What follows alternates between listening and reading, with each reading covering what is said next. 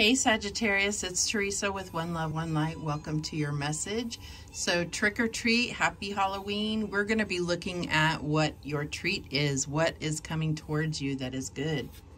So let's go ahead and get a card to see where we're starting at. Holy Spirit, what do we have for Sagittarius? And we have the crown chakra, beautiful, the unlimited self. All right, let's see what the book has to say about the crown chakra.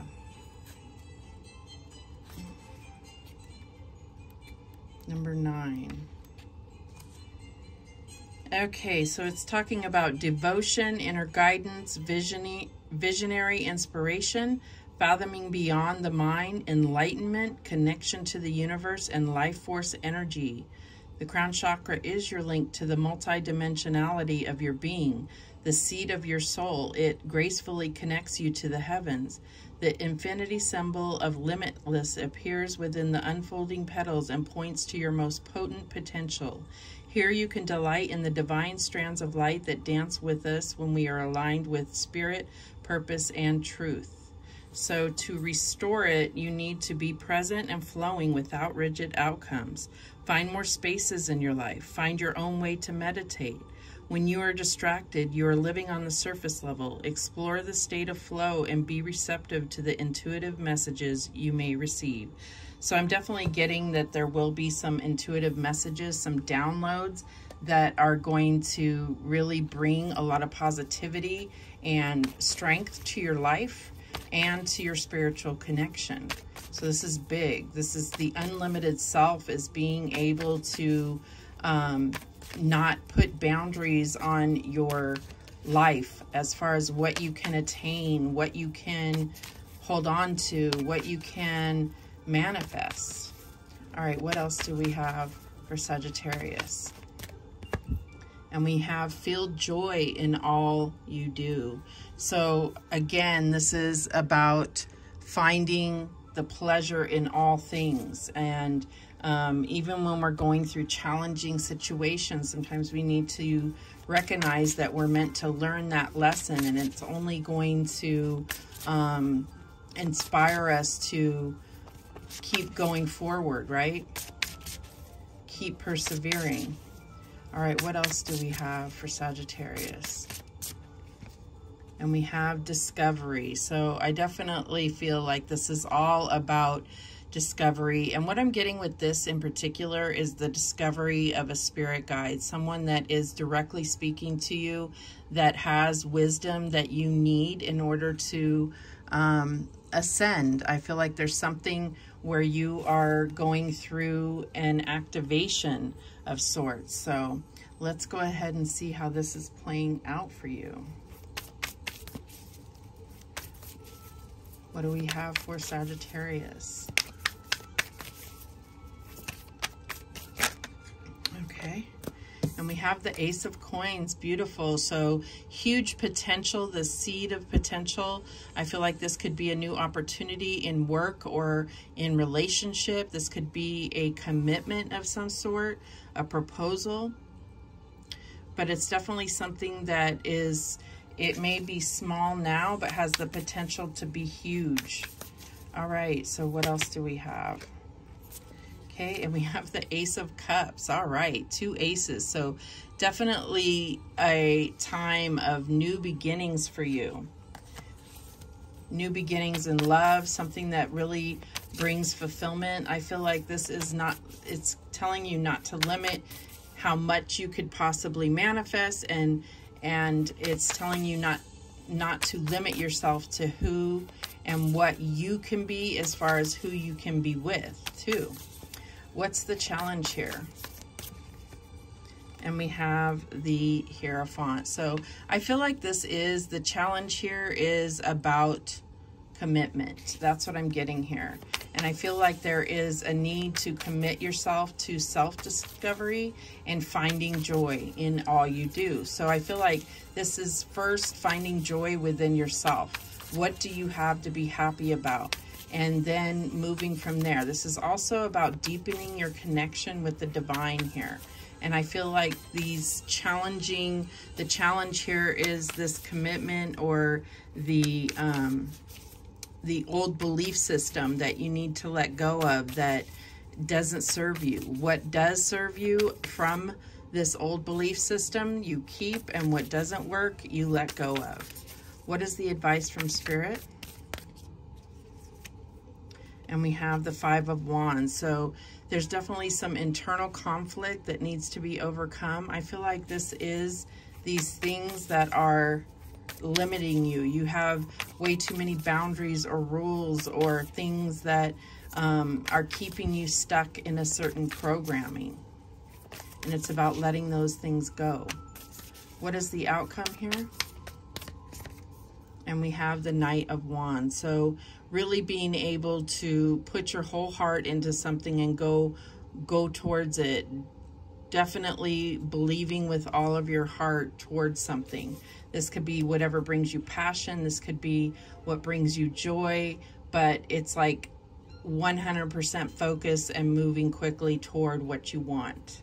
At the bottom of the deck, we have the Six of Cups. So this could be soulmate energy. This could all be about your soulmate, discovering your soulmate. It's like once you discover this truly divine person within you, then you can start aligning to the divine partner that you desire. All right, let's go ahead and clarify. Show me this Ace of Coins. So it's like a new job, a new relationship. Could be both, since you have Ace of Coins and the Ace of Cups with the Knight of Wands. So I feel like there's definitely something where you are just getting this brand new beginning. If you're in a current relationship, I feel like this is where you are blessed financially, and it relieves stress to make room for renewing the relationship that you're in, giving it a new vibrancy. All right, what is this Ace of Coins about? And we have the Four of Coins. So you're holding too tight onto things because you're not understanding that things can be unlimited. You feel like there's this finite amount that you are allotted and that you can't work harder, that you can't manifest anything better for yourself. So it's blocking your blessings. What is this Ace of Cups about? And we have the Eight of Coins. So I feel like this is, it says acquiring expertise. So I feel like this is really getting to know something that inspires you about your partner, about yourself. How are you inspiring others? But otherwise, this is about really learning to find joy even in the most mundane of jobs. Really finding your joy within your current circumstances and mastering that current circumstances, and then moving on. Learning everything that you could possibly know about that. What's this Hierophant in the challenge position? And we have the Ace of Coins again, so twice. So there's definitely big money around this situation here. So new abundance. I feel like letting go of your old ways of doing things, your old traditional ways of doing things, is going to bring in more money, more opportunity. That's what I'm getting here. Show me this Five of Wands. And we have the Knight of Wands again. So you have the Ace of Coins twice and the Knight of Wands. And it says fearless action. So this conflict inside is poisoning you. So this is about letting go of this fear, or this conflicting fear of your ego trying to protect you from things that might hurt you, is also protecting you from things that might bring you joy. All right, show me this Knight of Wands. There's always risk involved, always risk. And we have the Four of Swords. So this is about getting that rejuvenation, rest, rejuvenation. It's like earned rest. So you earned this rest. You need this rest. You need to take the time to meditate, to connect with the divine, especially with this crown chakra. And I feel like that's what's going to bring you this soulmate energy, bring you back to good memories and the possibility of making more. At the bottom of the deck, you have the 10 of Cups. Yes, lovingly complete. So I definitely feel like this is what your major hope is to really be able to share all the love and fulfillment that you have with another that is aligned with you. This could be family, friends, whoever's closest to you. All right, what guidance do we have? What guidance do we have for Sagittarius?